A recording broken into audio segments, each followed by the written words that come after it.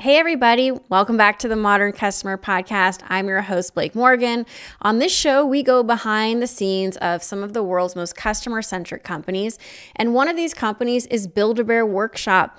Build-A-Bear was on the forefront of creating an experience. They are definitely an experiential company. And to talk about their digital transformation and so much more is Sharon Price-John, the president and CEO of Build-A-Bear Workshop. She has a new book coming out called Stories in Heart, a compilation of stories on overcoming adversity and finding success. Sharon has a ton of retail experience working at Hasbro and Mattel. In this episode, we're talking about Build-A-Bear's digital transformation and things that you all are thinking about all the time. How do we measure customer experience in this new digital world? How do we create a customer-centric culture? And today we have a CEO to tell you about all things customer experience. Please enjoy Sharon Price-John.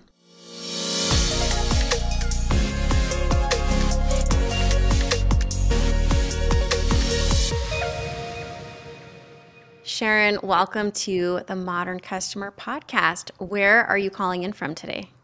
From St. Louis. Wonderful. Well, you look so cozy right now. For our listeners who can't see you, you've got all of your beautiful red books. In fact, I'm wearing red, which is a complete accident. So I match your background. It's amazing. Well, that's wonderful. And don't claim it's an accident. Own it. Yeah. Planned it. This is just outstanding, preparation. Well, red, and research. Red is all about, it's warmth, it's love, it's a power color. Like, I'm all about red. I need to get more red.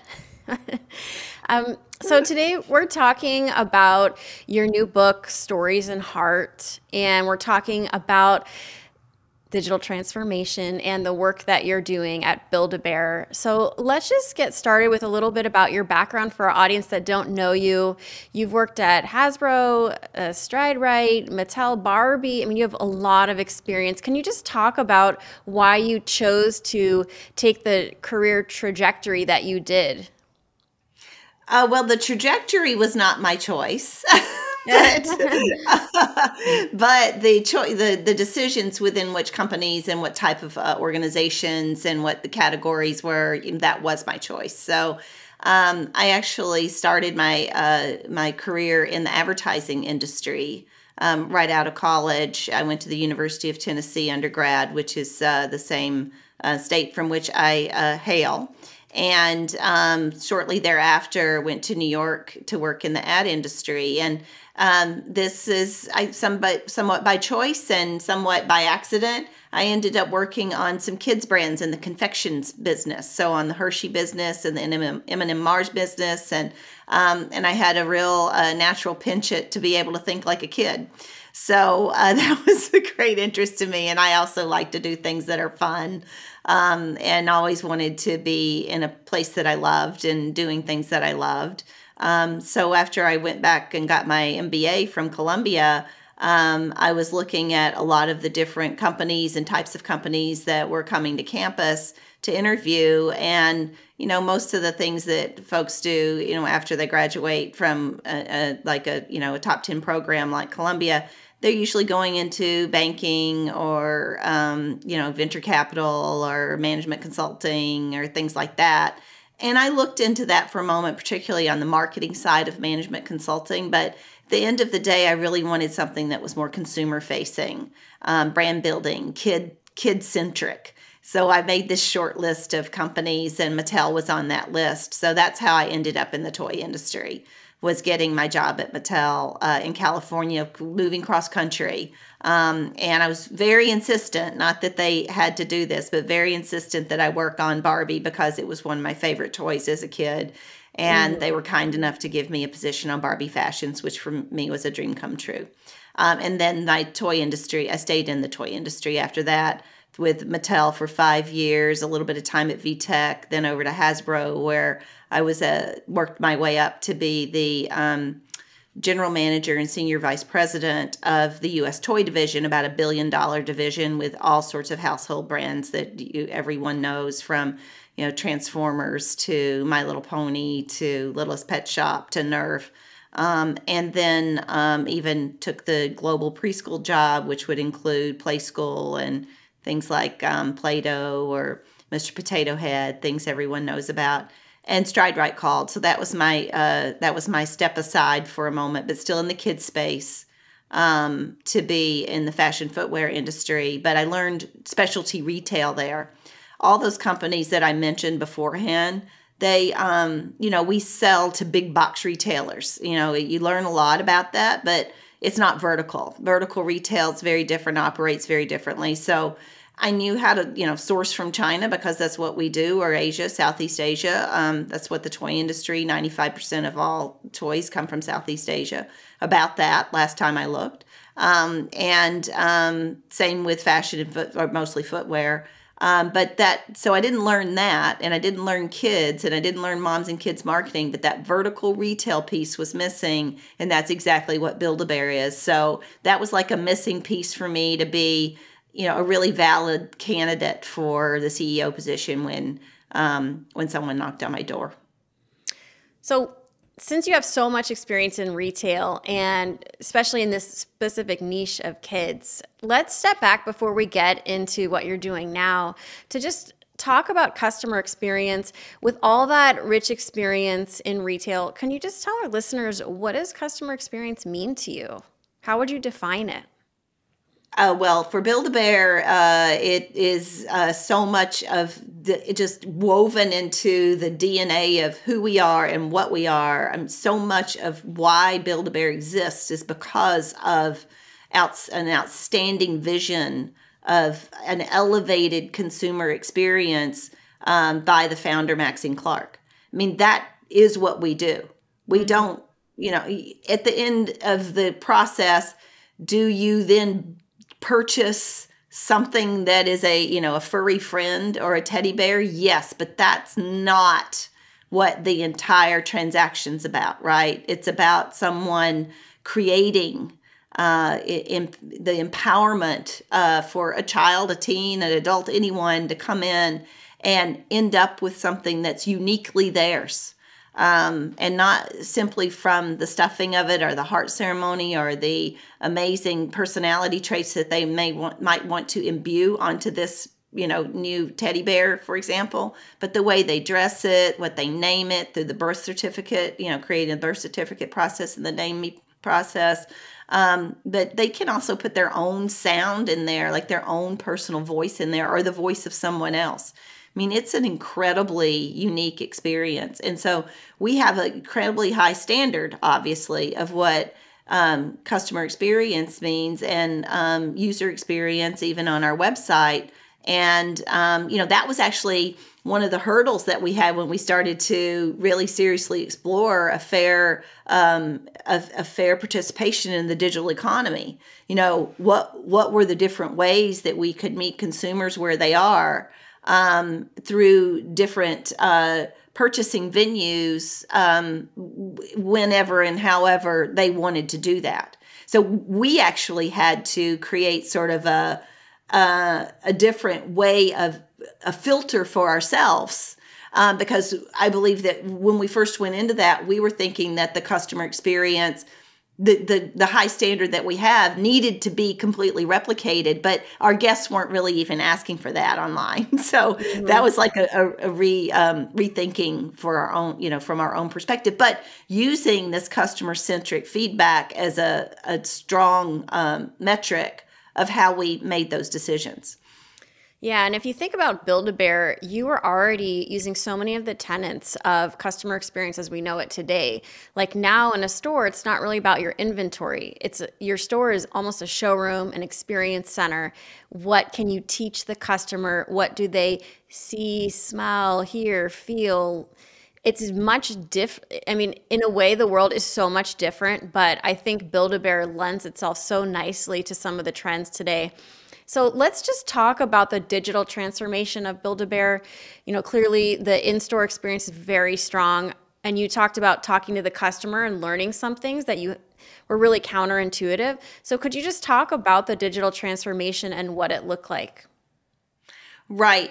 So Build-A-Bear was, I would say that we were a pioneer in that early, really highly engaging retailtainment's another word for it, physical experience where, you know, it's that the relationship is much, much more than transactional, right? Right. And it was all of that that created the brand. I mean, those stores and everything that goes on in those stores are the reason why we have such personal relationships with our guests. And why we create memories and mark those moments in time. And we were really conscientious of that when we wanted to take our online experience, Build-A-Bear.com, to something that was more than, in the beginning, it was being used not dissimilar the way a lot of other, and I'm all the way back in the early 2000s here, before my time, of, you know, maybe just a way to manage inventory or, you know, deal with excess inventory or something like that.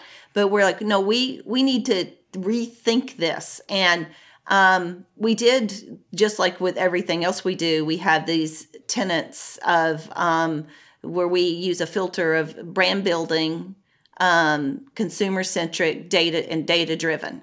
So BBCCDD. So we went back to that basic idea of how we think through things. Is this on brand? Does it serve the consumer? And is it fact-based, right? We had a much looser definition of how people wanted to engage with us online than what was the expectation in stores.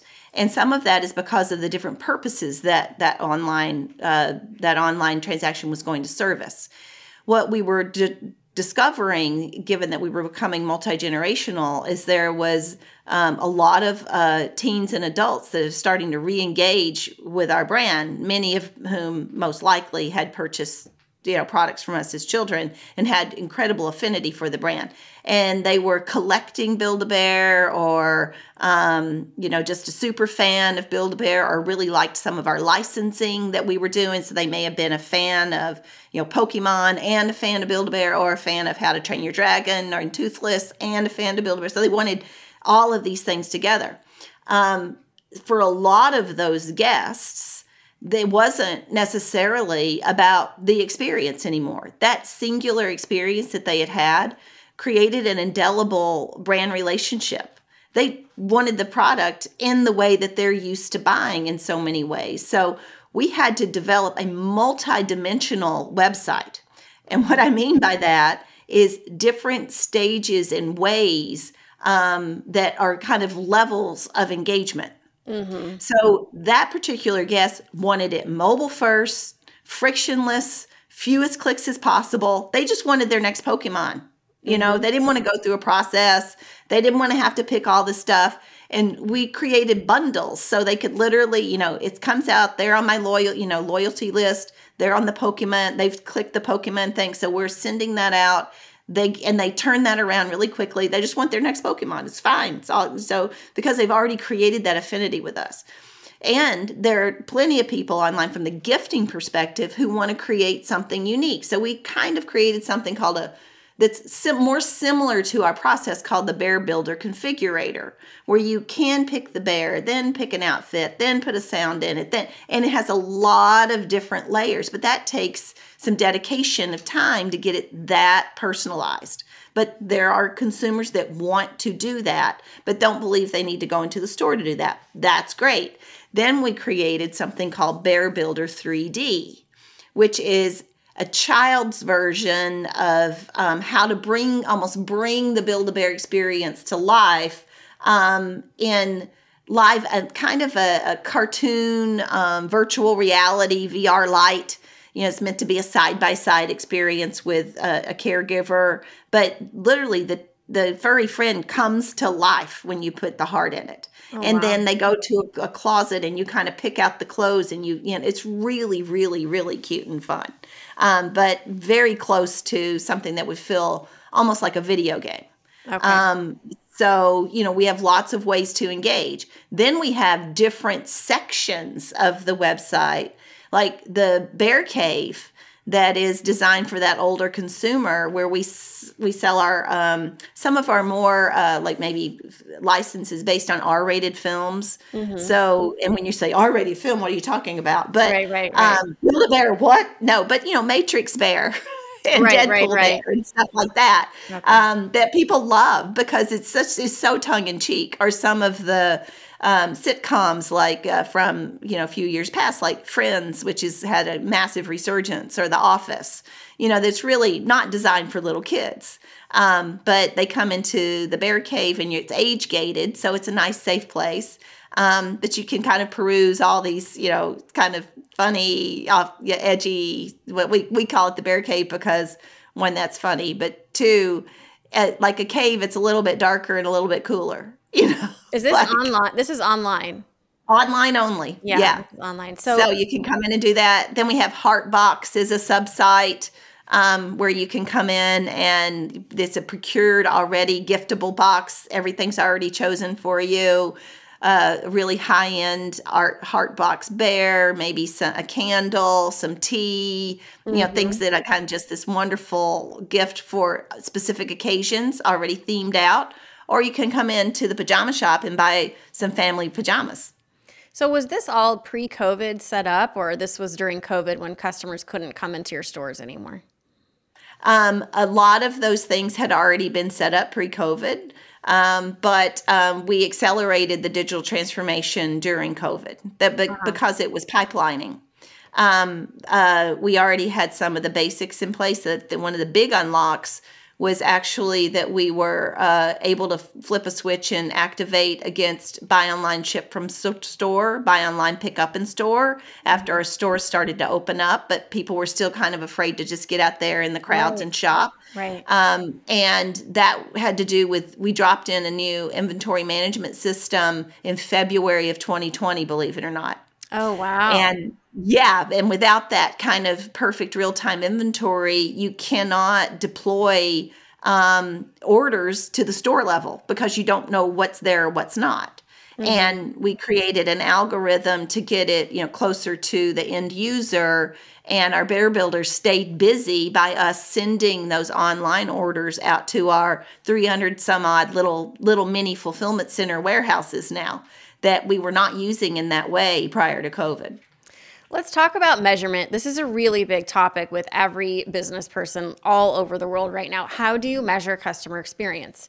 You are very involved in the customer strategy. What is your recommendation to other business people who are listening that want some of the success that you've had? How would you recommend we measure customer experience in this new, more complicated digital world? Yeah, that's a great question. And we have a tremendous amount of access to very specific metrics, particularly as it relates to our relationship with Salesforce, that we have integrated a lot of our systems and business and loyalty program with that particular organization. But, that's just at the very top line. I think that because Build-A-Bear is an emotional brand, we get a lot of feedback. People really love to tell us their stories, good, bad, or indifferent, and we love that.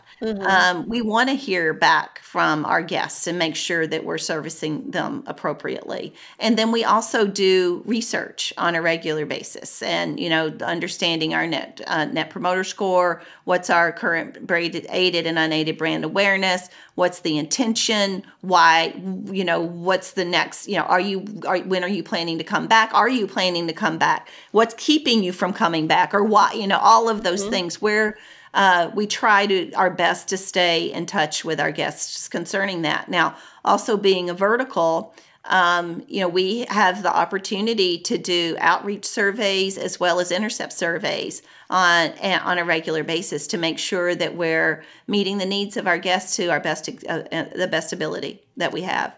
And so how visible are you with the Frontline? Do you go to stores? Do you talk to frontline workers? Do you talk to people in the call center? What does that look like for you as the CEO? Well, absolutely. I mean, I don't know how you run an organization like this without doing that.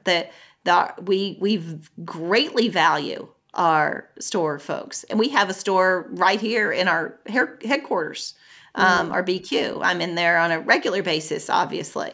And talking to guests and as well on occasion because I don't want to disrupt the process. but certainly speaking with what we call our bear builders. And our district managers come into our headquarters on a regular basis. We just hired 3 new district managers. They were in here getting their orientation, and I spent personal time with each of them, understanding, how they chose Build-A-Bear, what they wanted to do with their careers, where they were headed, and that's just kind of the way we operate. We want people to feel like they are part of our bear family because we believe that. And that they are the front line, to your point, but not just in that sort of technical way. They're personally interacting with our consumers on a daily basis, making sure that experience is the very best that it can be. And we need to give them all the tools that we can and support to do that.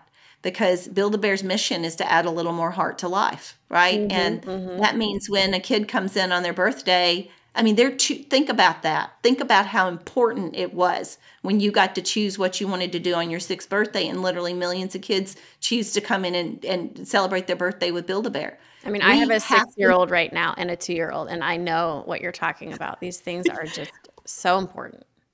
We have to make that special. And no matter what we do, from a training program, a guidelines program, a checkbox this, if that's not in the heart of that Build-A-Bear, to have a sincere passion to do that, then it doesn't matter what we do. So that happiness and desire and passion has to be a part of who we are. People know. Kids know. Kids know if that bear builder cared or not. Okay. I like that. And so how do you get that into the culture? I think that's something a lot of CEOs struggle with. How do you create a customer-centric culture? Well, see, now, fortunately for me, yes, we do our very best to give everyone the tools that they can have, and we keep everyone, excited and pumped up. But this culture that we have in so many ways is so beautifully bottom up. It buoys me. That's awesome to hear. Let's talk about your book, Stories and Heart. For our audience that haven't read the book, can you just talk about why you wrote the book and some of the key themes? Yeah, it was not something that I had, had on some big tick list. Someday I'll write a book. It wasn't that. I was actually approached by Forbes to do it. I struggled with it. I was like, I really don't want to write a business book. I'm not ready to write some sort of personal. I'm a little too private for that. But there had been some thoughts in the back of my mind because after I would do speaking engagements, or even I speak in front of young professionals and women many times, and they're really just so curious about, well, what were you thinking when you did that, or how did you get over that, or did you ever have self-doubt? Have you ever dealt with whether fear, or did you make a mistake, and all those answers are, of course. Right. And the very idea that they would have somehow in their minds that a successful person or someone they deem successful or didn't have those is kind of mind-boggling. And I'm like, wow, don't we, yourself included, have an obligation to say, look, this is not going to be perfect. It's always up and down. It's not just about what happens to you. It's the narrative you weave around that, which is the subtitle of the book, and Unlock the Power of Personal Stories to Create a Life You Love. Right. It's really so much about what you accomplish or don't accomplish has just an immense about to do with what's inside of you and how you're perceiving yourself, the universe and your universe. And I provide a lot of stories that are just truly just points in my career and my life that are just used as a catalyst for no other reason. I'm not trying to tell my story. It's just, this is at this particular moment in my life, or at this juncture, here's what happened and here's what I did with that. And sometimes I did the right thing and sometimes I didn't, but I created these tools along the way that would help me deal with maybe some negative self-talk or dragging a bunch of baggage around that's not helping you out, or how to create your core values, or goal setting, or are pulling off, some of the limitations that we put on ourselves when we're trying to dream big and we can't, because you automatically drive it through this filter of, but I can't do that. Well, you don't know. Write it down. And then I backed it up with a lot of data, a lot of research, that some of these things that I had been thinking and doing, and that did result in me being able to move forward in my career, my life, there's some science behind them. So I wanted to share that. Yeah, you're very unique, and you came up in the business world at a time when, there are a lot of male leaders, and, you just did your own thing and you're your own person. And I think that's great. Let's get to know you a little bit better and do some rapid fire questions. Are you ready? Well, gee, I have no idea, because I don't know what the questions are. Well, you know the answers, though. You'll know the answers. Okay, maybe. We'll see. Okay. So first question, what does your morning routine look like? Oh, wow. Okay. I wake up I don't set an alarm. Oh my goodness. No, I just wake up, and I'm like, yay! I mean, I'm the most annoying morning person. Like, ask my husband. I mean, he's always like, dear God, it's like, does something happen? I literally am like, oh my God, it's morning, like, I can't wait. And because I have so much to do, I'm so excited about it. But I've learned, before I get up, I literally try to lie there and get my head in a gratefulness stance. I really do. Yeah. I get and just pumped up until I'm like almost like tingling. And then I jump out of bed, get my cup of coffee. I usually go for a walk. Like, I'll try to knock off a mile before I even get started with my day. And during that, I'm not thinking about the day. I'm doing my best to think about nothing. Great. It's sort of my meditation. And then, get ready and everything, and, hit the ground running. That's it. Do you have a unique leadership hack that helped get you to where you are today? Yes. And? Okay. Well, see, I've just answered the question. I guess we need to read your book to find out. Yeah, no, I don't share it. This is new news. I'll share it. One of the things that I think has been really beneficial to me is, always try to get to know the people that you're leading. Your next level leadership, in my opinion, is not, here's my leadership style, figure it out. It's becoming malleable to meet the needs of your leadership team. Mm-hmm. How can you best help them be the best them they can be? Mm-hmm. This is not about you. Nothing's about you. And as soon as you can get that out of your head, I mean, you got to be a happy person and all, but this is about everybody else. And to the degree that you can help that, and I don't mean like I'm some guru or anything, but I change my style based on the needs of the person I'm managing. Mm-hmm. I love that. All right. What do you do to relax at the end of a hectic day? Well, sometimes if I've exercised and if I've, done all those things and gotten my head straight, that kind of day is less hectic than one might think. There's busy and there's distracting. Mm-hmm. And those two things are different. Busy's fun, and busy's actually energizing when you are active doing things that are moving things in the right direction, right? So, and that stuff's got to just roll off. But, I also enjoy a nice glass of wine, but I'll do that even after a non-hectic day. Mm-hmm. All right. Sounds good. What is your favorite leadership book or resource? Oh, I have so many. That is unfair. I will use one that I talk about in the book that was a real couple of game changer books for me, or mentioned in my book. One is Marshall Goldsmith's What Got You There Won't Get You, or What Got You Here Won't Get You There. Yeah. I encourage people to read that on a regular basis, because you're always accumulating certain skills or And those skills might be serving you in the moment, and 5 years from now, that skill might not be serving you anymore, and you have to set it aside. It's not that it's a bad thing in the moment, and that people struggle with that. Mm-hmm. I also, one of the books that was a catalyst for me early on was Norman Vincent Peale's The Power of Positive Thinking. Mm-hmm. So that can serve you in so many ways in your life. Just trying to find the good edge in everything. What's good about this? I mean, we even did that in COVID, believe it or not. That was a pause moment for my leadership team and I. So there's a couple right there that I really appreciate that have been that are kind of I go to. What's your idea of perfect happiness? So that it would be, if I answered it in a curt way, you wouldn't understand it. So because people would misunderstand what I'm saying. But at the end of the day, happiness is a choice. Mm-hmm. Yeah. So perfect happiness is learning to be happy where you are when you're there. I love and that. Then magically happiness comes because you're happy. Now that is also research driven.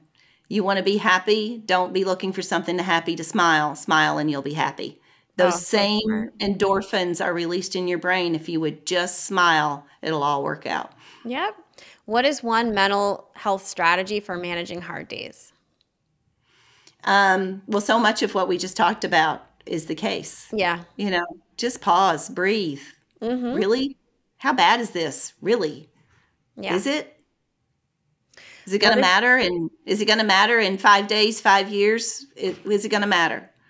Break it down and try to think about is my higher stress level or anger or whatever emotion you as a leader choose to respond in something like that, is that going to help or hurt the problem? Okay, I like that. If you could have lunch with anyone dead or alive, who would it be? I have no idea. Okay. If you had to describe your outlook in one quick motto, what would it be? It's all going to be all right. Oh, I love that. I love that, Sharon. Well, this has been so fun. And for our audience that might want to pick up a copy of your book, Stories in Heart, where can they do that? They can go to Amazon.com or Walmart.com, Target.com, BarnesandNoble.com. Yeah, and pretty soon here it will be available in bookstores in February. Yeah, wonderful. Well, Sharon, this has been so fun. I'm gonna have to get my daughter over to build a bear. We're gonna build a bear for her 7th birthday, and I just really appreciate you being here today. Thank you for having me. It was really fun, Blake. All right, everybody, you've been listening to the Modern Customer Podcast. Pick up a copy of Sharon's book, Stories in Heart. Thanks for tuning in. Until next time.